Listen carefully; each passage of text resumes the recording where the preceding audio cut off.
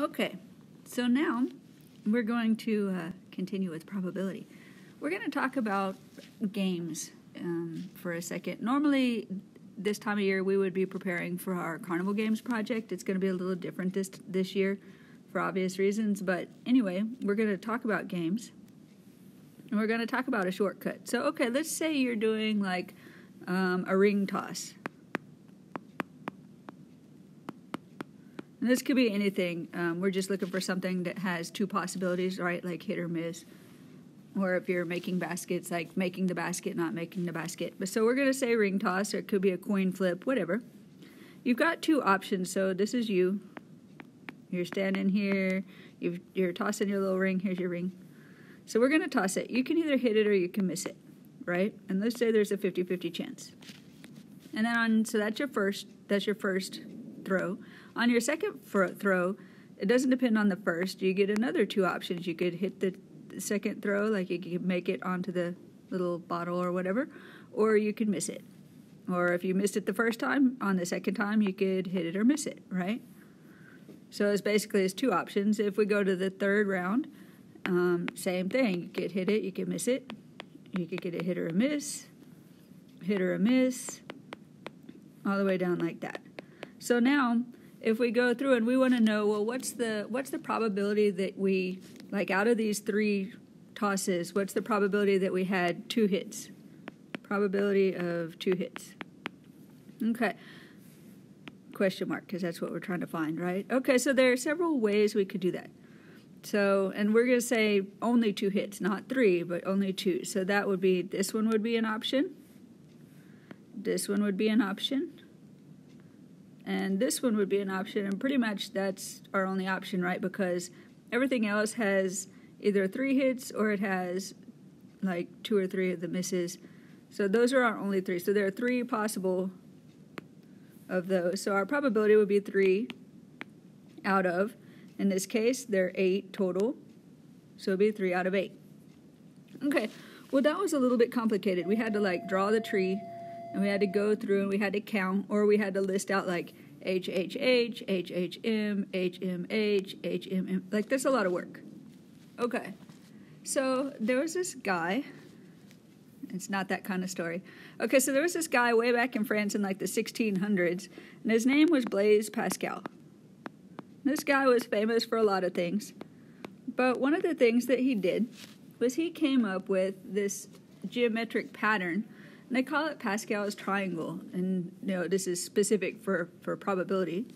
So let me put this, Pascal's triangle, woohoo! I'm sure you've heard the name. He did all kind of other stuff too. Like he was a mathematician, a physicist, a philosopher, an inventor, a writer. Like, he did all this stuff. But anyway, way back in the 1600s. So okay, so we're looking at Pascal's triangle. And this is kind of an interesting thing. And I decided to include it this year because it's kind of interesting. It's kind of a neat way of figuring things out without having to draw a bunch of tree diagrams. Okay, so this is going to be a little weird. So, okay, this is your starting point. I'm going to put a 1. The next row, I'm going to put a 1 right here. I'm making a triangle, so I'm going to put another run. The next row, so every row starts and ends with a 1.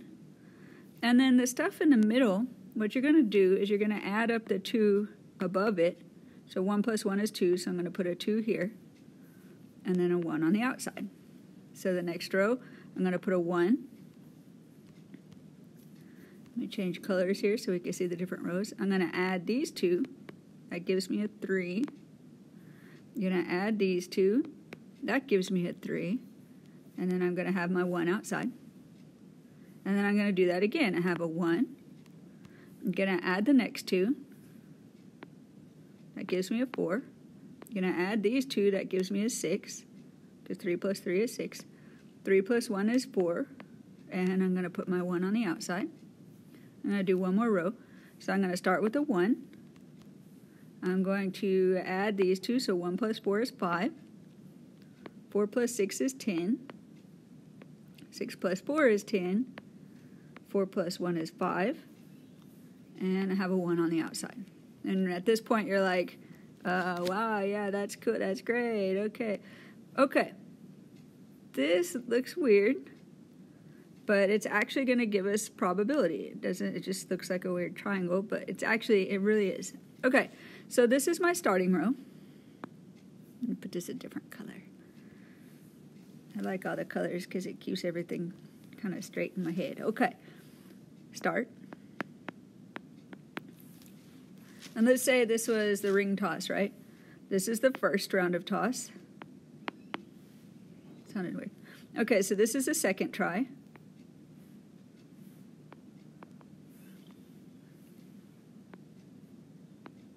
This is our third try. This is our fourth try. This is our fifth try. Okay, on our first try, if we add across the rows, so we're going to add up this way. Okay, I'm going to take that out because I don't want to do that. Okay, 1 plus 1 is 2. So our total possible outcomes, I know. Okay, total possible is 2. If I add across this way, on our next row, 1 plus 2 is 3, plus 1 is 4, so our total possible outcomes will be 4. If I add across this next row, 1 plus 3 is 4, plus 3 is 7, plus 1 is 8. I add across the next row, I get 1 plus 4 is 5, plus 6 is 11, plus 4 is 15, 16.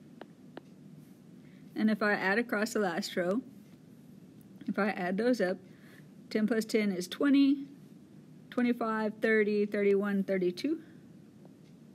32. Those are my possible outcomes. So now what I'm going to do is I'm going to use these individual numbers in here. And let me get rid of this stuff in the middle. Okay. So what we're going to do is I'm going to look at this as hit or miss, right? Or you're making the toss or you're not making the toss. So if I want to know the probability of these different things, I can read it off of the line. So this is weird. So if I start from zero hits and going up, then I would pick this out of this triangle. I know it sounds weird. Let me show you. So let's say on the second toss. On the second toss, I want to know, so second, I want to know what's the probability of making one, or at least one hit, right? Or not at least, just making one hit. Okay, well, so if I look in the second line, so this is the probability of 0 hits. This is the probability of 1 hit. This is the probability of 2 hits.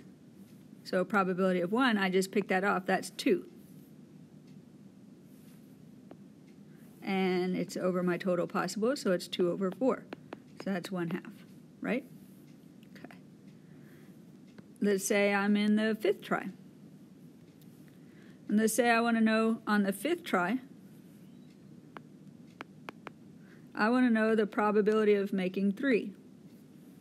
Okay, well, if I start from 0, this is my 0, 1, 2, 3, 4, 5. So the probability of missing all of them would be 1 out of 32, right? Probability of making all of them would be 1 out of 32. But if I look and I read this across, I want probability of making 3, that would be this one, right? So the probability of making 3 hits would be 10 out of 32. Is your mind blown? It should be. This is pretty amazing. So basically, you just, if you wanted to, rather than set up the whole big tree diagram like we did before, you can set up this Pascal's triangle and then just read across.